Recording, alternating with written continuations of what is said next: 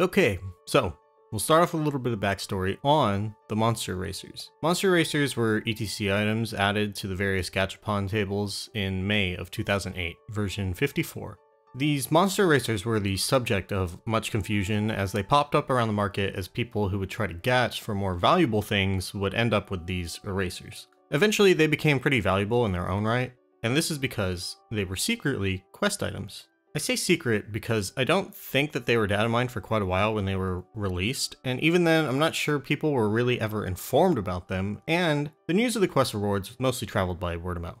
Now the rewards for collecting these items, along with a potential extra quest item, are pretty cool. At least at the time, they were cool. The rewards were blue and pink seal chairs, one-handed swords, the flaming katana, and the glowing whip, and the infamous frozen tuna. I say infamous here because this wasn't the actual beginner-only polearm weapon frozen tuna. This was the all-class frozen tuna that had a little bit lower attack. Eventually, I believe the Ring of Alchemist became a quest reward as well. I assume this was in version 63 when Megasha was released, since Han the Broker was involved.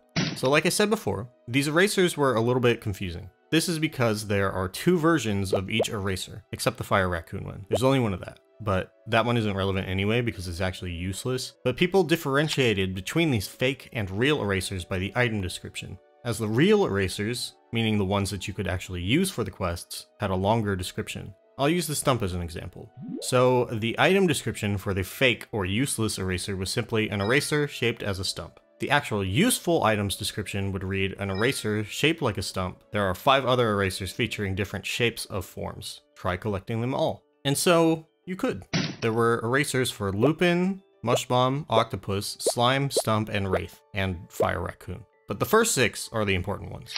Before I get into the quests, in version 83, an area called Neo City was added to GMS, and to gain access to Neo City, you would have to hunt for an item drop called Andy's Pocket Watch from Leaf Fairy monsters. Instead, if you visited Andy the Time Traveler, and you gave him a single monster eraser, he would give you a Time Traveler's Pocket Watch, which you could use repeatedly, but it only lasted 1 day. So if you had no interest with that, or if it were before that content came out, you had a choice to make. You could decide to turn in your collected 6 erasers for Frozen Tuna or Glowing Whip, or you could hold out until you had a Hectagon Necklace for a seal cushion, or until you found Undine's cloth for the flaming katana. If you happen to have all 6 erasers and you speak with Hughes the Fuse, he tells you that he's been conducting research and his recent study has hit a dead end. He goes through a ton of pencils for maps, blueprints, and equations, but it just creates so much mess that he's used up all of his erasers. He's in desperate need of an eraser, and if he notices that you're carrying a few around, he'll take them off your hands, because he conducts his studies inside and hardly has time to go out and get one himself. As a reward, it's all he has around currently, but he mentions that he found something around the lab the other day and gives the frozen tuna to you. Judging by his location, which is in one of the lowest levels of Orbis Tower, and his quests, which are him studying the local aquatic wildlife, it's actually pretty reasonable for him to have a frozen tuna on hand.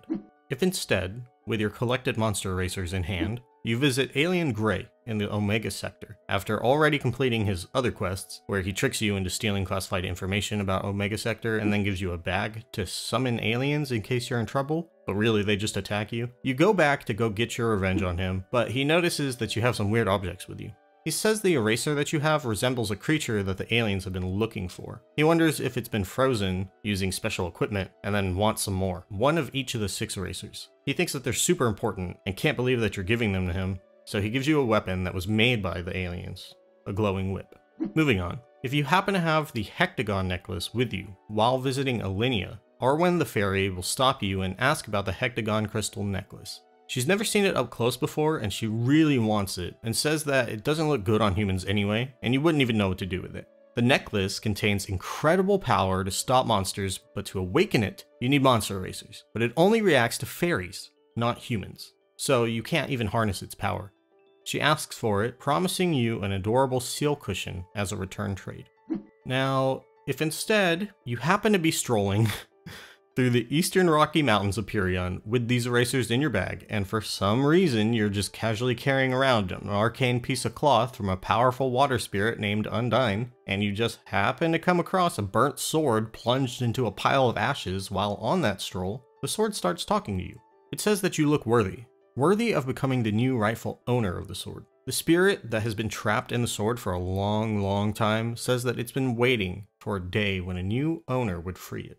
Long ago, the spirit used the sword to fight the spirit of fire, Salamander. He was able to slay Salamander, but as a result, lost his power and became part of the sword that was bound to his remains. The sword is utterly immovable, but the evil force from the monster erasers can awaken the power within the sword that lay dormant. You shouldn't be hasty though, because the sword is already part of the ashes.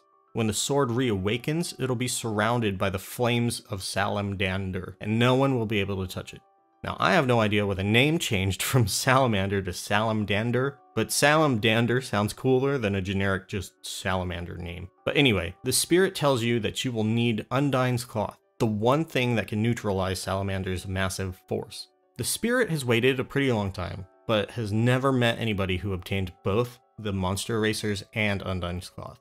As you use the monster erasers to awaken the flaming katana, and you use Undine's cloth to wield the sword from the ashes, it proclaims you as the new rightful owner. The spirit laments that it's pretty tragic to think that the one sword he adored more than anything became the very thing that took away his freedom. But he does thank you for freeing him finally. Now, if instead of doing that rad quest, if you're carrying around the erasers and some bluish mineral that you found, and you find yourself speaking to Han the Broker in Megacia, he's pretty interested in the strange mineral that you found recently. He's been looking for it for a long time, and he requests a trade, promising to reward you handsomely. Now, he seems sus as hell, but all the rumors that you've heard of Han before say that he's pretty fair when it comes to business. When you give him all the materials that he wants, he mumbles something about overpowering some dude in blue tights that wears underwear on the outside, and then he gives you the Ring of Alchemist in return. I'm sure you know what that reference is already. So that's about it for all the monster eraser lore. I think the flaming katana lore is actually super dope. Like, it's really actually super cool. Before I looked into this, I had no idea that the glowing whip was made by aliens either. I guess I never really thought about it though, but that was pretty cool to find out too. So while the monster erasers, the Hectagon Necklace, Undine's cloth, and Bluish Mineral were all gachapon items, they were released in other gachapon-esque loot box BS things like the gold and silver chests, which were kind of counterproductive because they literally had the Eraser Quest rewards in their loot tables as well. Like the silver chests had the glowing whip and the blue seal chair and stuff like that. Now the normal town gachapon had the rewards as well, like the beginner frozen tuna and the flaming katana and glowing whip. The blue and pink seal chairs were never in a normal town gachapon, but you could get gold and gray ones. And I'm sure most people remember the white seal chair from CWKPQ. That's Crimson Wood Keep Party Quest. At some point, though, it's way too hard to track down dates for mob drops, but Empress Cygnus dropped the erasers and the other items. Now, I don't really like the idea of quests being semi-gated by gachapon, which was NX related. But I do think a boss dropping the items was a good alternative for a while. But I mean, I guess you could always just buy them from other players, so it wasn't really ever a huge deal. But anyway, yeah, just something small. I thought it was pretty cool, and I just really wanted to put the Flaming Katana story out there because I enjoyed it so much. So I know I make videos pretty infrequently, so if you want to subscribe and click the little bell icon, you can get a notification when I actually do get around to making another video. But anyway, if there's anything important that I'm missing, let me know.